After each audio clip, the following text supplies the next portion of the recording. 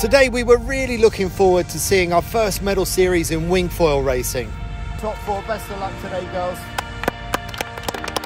It's a new concept that means anyone from the top 10 can still win on the final day. Unfortunately, that vital ingredient, the wind, failed to appear on time for the finals to go ahead. After 3 days of great racing out of Almerfa Beach, the fleet of international riders have learned a lot about what it takes to compete around a variety of race courses and light winds. It only takes a few knots of wind for these speed machines to reach over 30 knots across the water. With no further racing today, our yellow bib wearers, Mathis Ghio from France and Paula Novotna from the Czech Republic, win the first major event of the season.